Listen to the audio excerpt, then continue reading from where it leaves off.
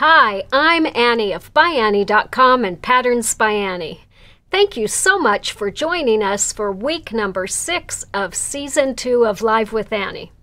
It's always a treat to see our regular viewers joining us from all over the world, so thank you for being with us again. If you're new to Live with Annie, we really welcome you to our community, and we hope we'll see you again as well. We know there are lots of ways you can be spending your time, and it always makes us feel good when you take time to be with us. Last week, we shared ideas for ways to organize your fabrics and projects. We revisited my home studio and also toured the ByAnnie Fabric Library at our warehouse. As you saw, we have a lot of amazing fabric to play with. If you missed that episode or want to watch it again, remember that you can find all the previous 57 episodes of Live with Annie on our Facebook page, our YouTube channel, or at ByAnnie.com. We'll put up all the links to make them easy for you to find. To thank everyone for joining us last week, we had 2 fun giveaways. Each person won a Contain Yourself pattern and a 1-yard package of Soft and Stable. That's enough to make 1 large, 1 medium, and 2 small bins. Karen Snow and Barbara O'Neill were the lucky winners of those prizes. We can't wait to see what you make, Karen and Barbara. Today we are going to take a behind-the-scenes look at the process we use to turn all those beautiful fabrics into amazing ByAnnie models. We have developed a pretty smooth process for organizing and keeping track of a multitude of projects, which I think you'll find interesting. You may even pick up some tips for organizing projects of your own. We use the models that we make to inspire you by sharing photos on social media, as well as sending models to stores for trunk shows, so we'll share some info about that system too. Because this process involves a lot of people and lots of parts of the warehouse, we have pre-recorded this part of the program. So I'm going to turn this over to Jake to get that started. Our fabric acquisition process begins with an email from the fabric company letting us know what's coming up. They'll tell us dates that the fabric will be released and when it will ship to stores, and share images of the various fabrics in the collection. We'll review the fabrics and decide which collections will work well for our upcoming patterns and models. Then we contact the fabric company with our request.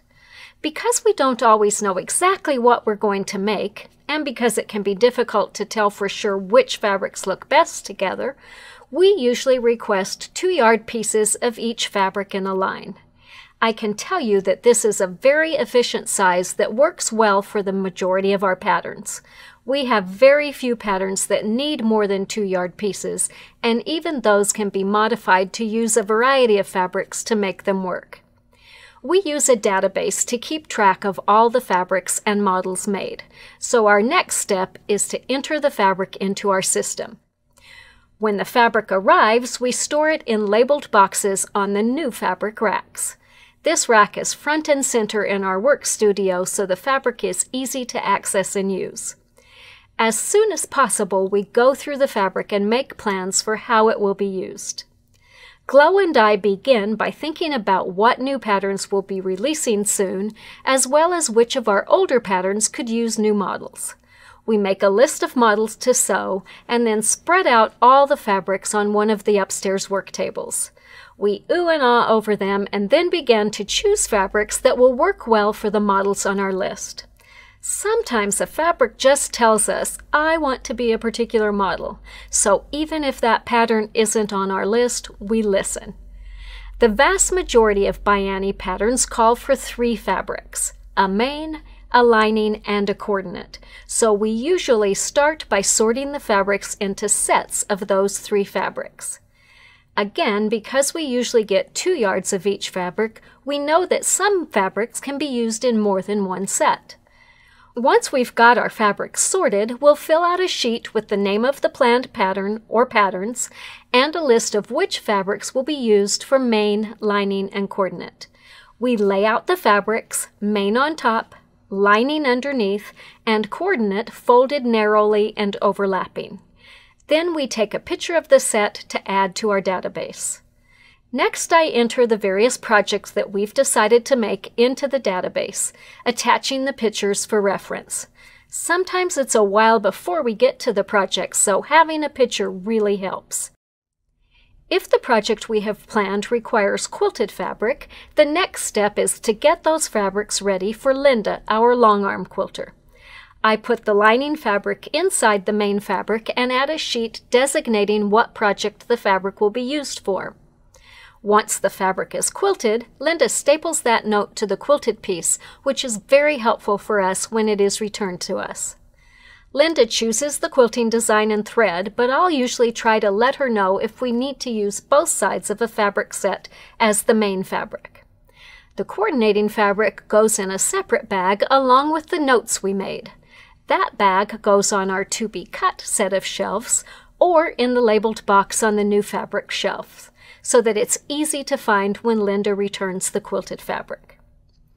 Linda is really fast, and we usually have the quilted fabrics back within just a few days.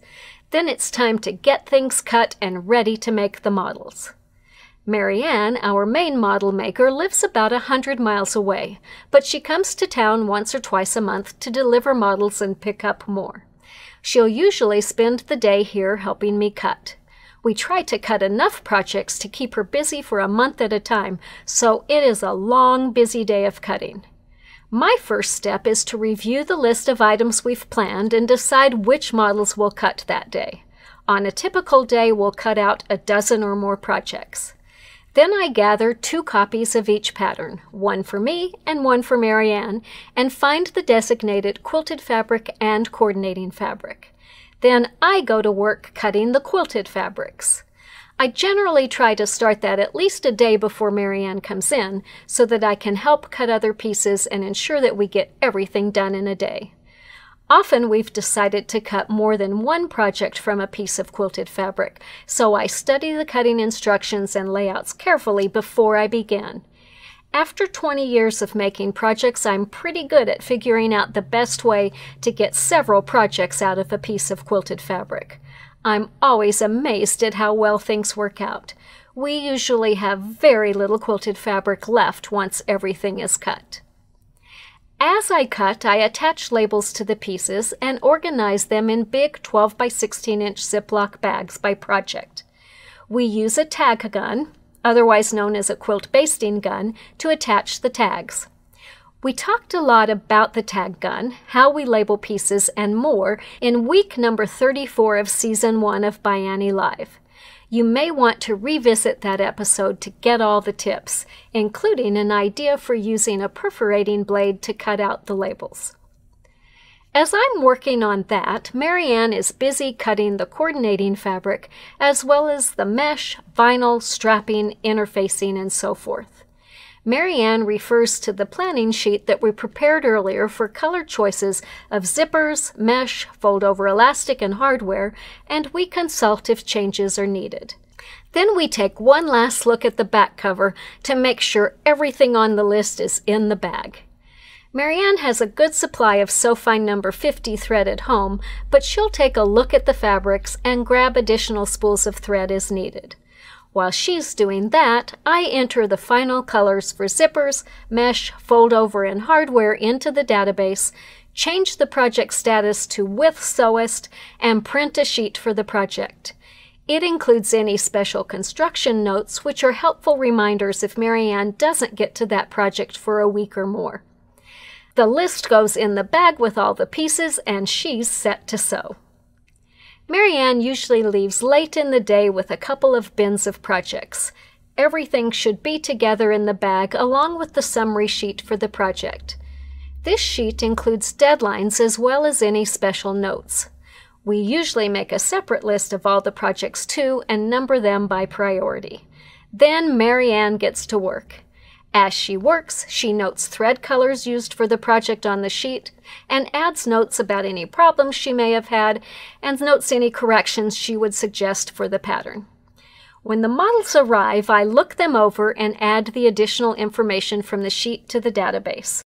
I assign a unique SKU to the model, print and attach the SKU to the model, and fill in the field to show that the SKU has been attached. The system triggers a message to Brooke and Trevor to let them know that the model is ready for photography, which is the next step in the journey for this model. Brooke and Trevor work together to take a variety of shots of each model: front view, back view, side view, interior views, and more. They add props to the model for lifestyle shots and do their best to show all the project's features and to communicate how the model can be used. Once the models are photographed, Brooke edits them as needed, including removing backgrounds, and adds the photo to the database and Google Drive. These photos will go into the model gallery, which anyone can access online. They're also available to stores to use to advertise fabrics and classes. We use them on social media to inspire makers like you, and we also send them to the fabric companies for their use in their own promotions of the fabric lines. Once the photos are added to the database, the system triggers the last step in the process, which I call bag and tag. I find a bag of the appropriate size for the model and attach the label to the bag. Then I attach a tag to each model to identify the pattern that it represents. The model is then put in the appropriate labeled box and it's ready to travel the country in a trunk show. Let's talk next about the trunk show process. We love to send our models out to stores around the world. It's a great way to share our products with you, their customers, and it saves the store the time and effort of making their own models. It allows you to examine a model up close and personal to decide if it's a pattern that you'd like to make. And seeing a model in person always makes it easier to understand the pattern. We've developed a great system to make it easy for stores to borrow a trunk show that will suit their needs. Their first step is to fill out the trunk show request form at our website. The next step is for the store to pick the models that they want to borrow. The store receives the models, displays them in their store, and you get the opportunity to examine them up close and personal. When the store's agreed upon period is up, they return the models to us. Once the items are marked as returned, our system changes their status to available, and they again show up on the list for another store to borrow. I put each model away in its box with its friends, where they wait patiently for someone else to ask them to come visit. As you can see, a piece of fabric takes quite a journey getting from the fabric manufacturer to your store for a trunk show. We hope you enjoyed learning a little more about the process and that you will encourage your local quilt shop to borrow a trunk show soon. All right, we're back. I hope you enjoyed that little tour of how those work, and it looks like Trevor has got maybe a couple questions posted. So it says, when you quilt the fabric, do you only quilt the exterior to the soft and stable, like only one side? And do you determine the main and coordinating sides ahead of time? The vast majority of the time, we are quilting main and lining fabric with soft and stable in between. Very seldom we have patterns where it's only main fabric quilted to soft and stable, but that's definitely not the norm. So normally when we are picking out fabrics, and you may have noticed when Glow and I were doing that, we try to sort everything into a main, a lining, and a coordinate all at once. And then we work with those. Sometimes we'll use that main with other coordinates because we may not have enough of that particular coordinate to get all the projects that we can get out of a 2-yard piece. But for the most part, we pick those 3 all at the same time. What do you do with outdated or older models? We actually have a whole pile of boxes with outdated models or ones that have been replaced with 2.0 patterns. A lot of them I use as gifts. Sometimes we donate them for when people are having fundraisers. I keep saying we're going to have a sale and, you know, do the proceeds to a good cause. We just haven't got that far yet. But right now, most of them are sitting in boxes waiting for a good home. One day we'll get there. How do you learn about upcoming trunk shows? That's a really good question. So Right now, we don't have any way on our website to let you know when stores have trunk shows, but any store that borrows a trunk show, I try to make sure to feature them on our Facebook Live during the time that they have a show in the store. And also check with your local quilt shop. Quilt shops should do a good job of advertising that they have a trunk show there. And so if you can get on their mailing lists and follow them on social media, that's another good way to find out. If you're going to be traveling someplace and you want to know, you can always check with us too, and we can let you know what stores have them. Last question is, what kind of machine does Marianne use? Marianne sews primarily on a Juki, but she also has a Bernina, and I believe she has in the 7 series. She had bought one that she didn't like that was a little bit more than she wanted, so I know she downgraded. It might be even a 5 series machine. But I think she does the vast majority of her sewing on her Juki because she really likes how fast it is, and she also likes that it has an automatic thread cutter. Is that all the questions? All right. Thank you guys for being with us and for following along with that. We want to remind you that our 5th annual local quilt shop contest is going strong. It's actually already almost halfway over. So our question for you is, have you voted yet? Because during this contest, we encourage you to vote for your favorite shop and share a little bit about what makes them special. Not only do shops get to read all your wonderful comments, but thanks to our amazing sponsors, they're also competing for some really awesome prizes. So in addition to ByAnnie, our sponsors this year include the Jaftex Corporation, H&H Americas, HUW Distributors, and Shannon Fabrics. And you can find out more info about all the sponsors and details of the prizes at our website, which is LQScontest.com. But I also want to showcase each of our sponsors and their prizes. So in the last 2 weeks, we talked about the prizes that we at ByAnnie are providing and also what the Jaftex Corporation is providing. So this week, I want to tell you a little bit more about a brand new sponsor to this year's contest, because we are really excited to welcome H&H Americas as a sponsor this year. So H&H Americas is a brand new business-to-business trade show for the crafts industry, and it's scheduled to take place in Chicago this coming June. So anyone who has a business in the fiber industry is invited to attend the show. The goal of the show is to bring together retailers, wholesalers, manufacturers, influencers, designers, and more to connect and move the whole industry forward.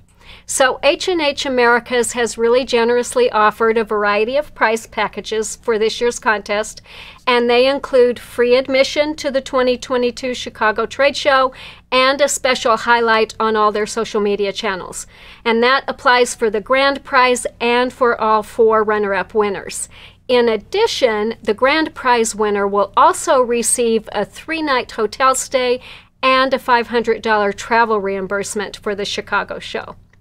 So we have been so thrilled to see the support shown to local quilt shops already in the contest.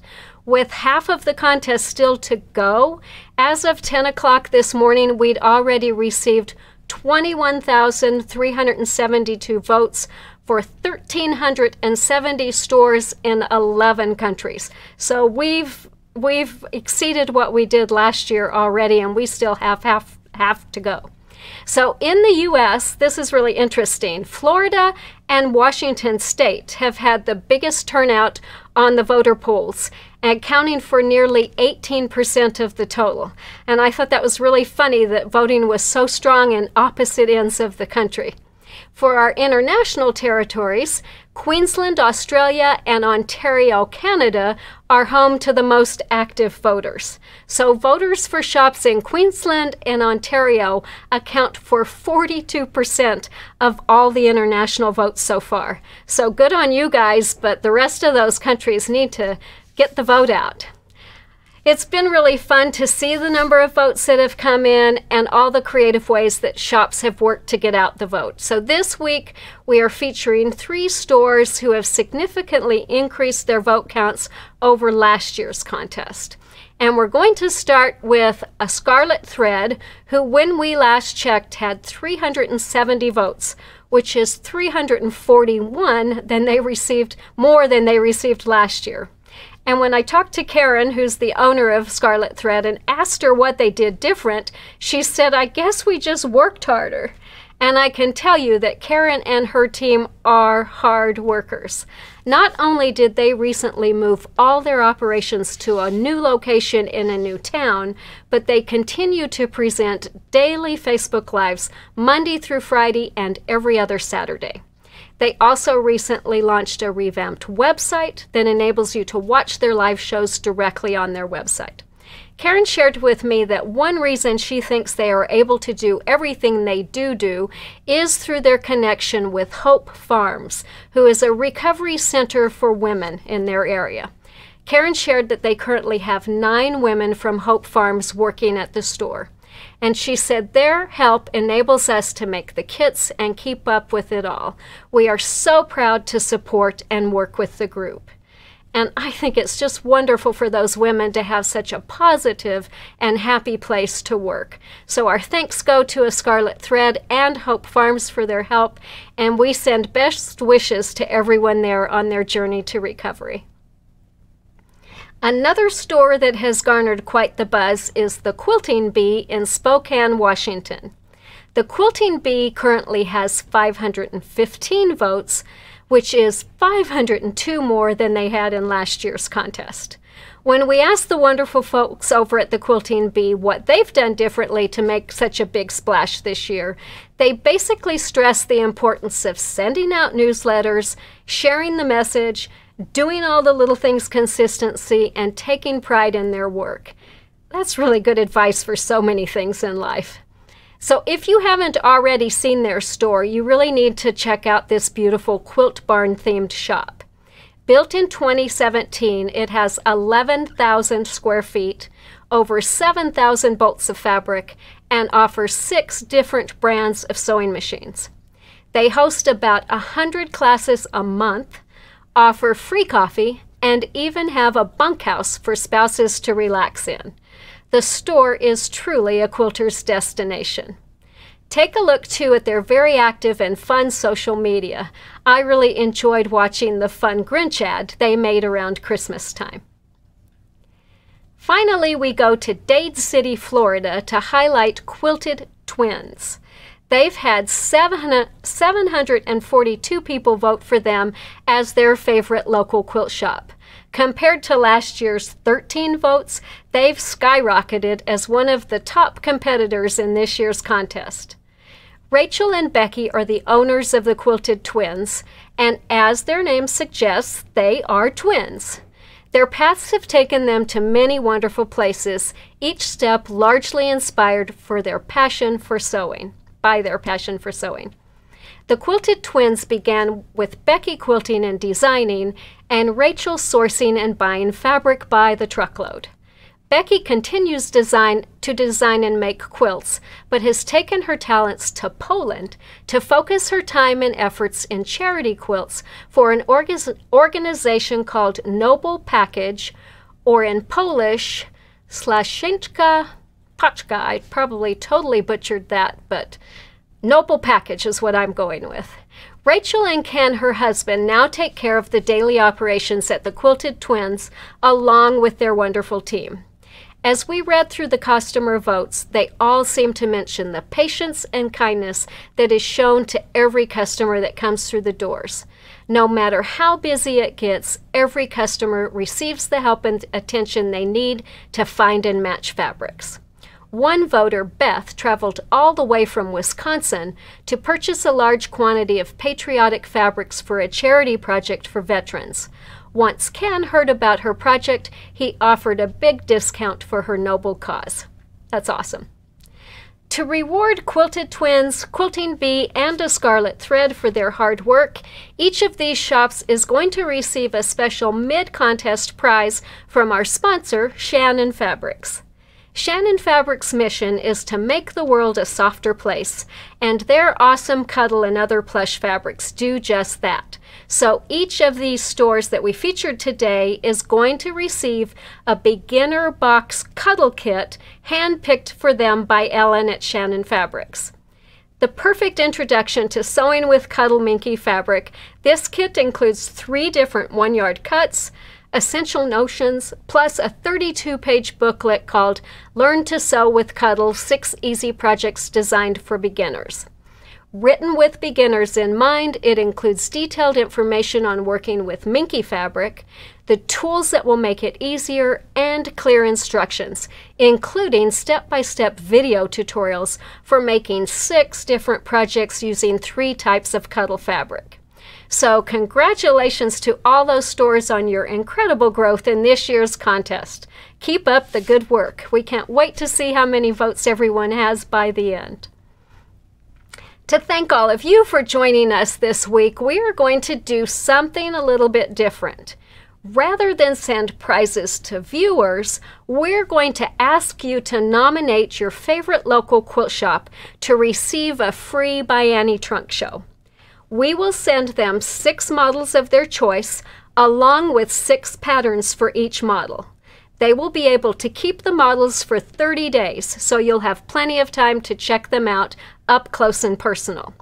And here's what you need to do to win this trunk show for your favorite local quilt shop. And remember, you need to do this on Facebook. It doesn't work on YouTube. So the first thing is to leave a comment. And in that comment, we would like you to tell us the local quilt shop to which you'd like us to send a trunk show. Due to customs restrictions, this should be a shop in the US. Also, tell us the 6 ByAnnie patterns you'd most like to see in that trunk show. We'd also love to hear what you think of our model making process and whether you have any tips to make us more efficient. If this sounds like something you'd enjoy being part of, let us know that too. Finally, we always enjoy hearing what you're up to and learning about your ideas for new patterns or other tips. Secondly, we're going to ask you to do a couple of tags this time. First, tag the local quilt shop, because we want to spread the word about our weekly Facebook Live presentations and our LQS contest, so tag your local quilt shop. And we'd also love it if you'd tag a friend who you think would enjoy these weekly lives. And if you're not familiar with tagging, to do that, all you need to do is in the comment box, type the @ symbol, follow that by the name that they use on Facebook. Their picture and name will pop up so you can make sure you have the right person. If you do, click on that. It puts it into the comment box. You can finish adding your comment and click enter to submit it. We are going to pick winners from comments made by midnight Mountain Time tonight, so you've got about 9 more hours to watch and comment. And then finally, remember to check your Facebook messages. Trevor will notify our winner and get more information about the shop listed so that we can get the trunk show on its way. And thank you again to all of you for watching and for helping us keep local quilt shops strong and vibrant. So, we are going to be back next Wednesday at 2 p.m. Mountain Time with another great episode of Live with Annie. And our plan then is to start a at least 7-part series titled ByAnnie Bag Making Basics. We're going to start next week by discussing tools and notions that we consider essential for bag making. From needles to sewing machines, we're going to share our favorites and tips for choosing those items. And then over the following weeks, we're going to talk about more helpful tools and supplies, share tips for choosing fabrics and coordinates, share tips for cutting, quilting, marking, pressing, and more. So in the meantime, be sure to vote for your local quilt shop and ask them to schedule a ByAnnie trunk show too. Until next week, happy stitching.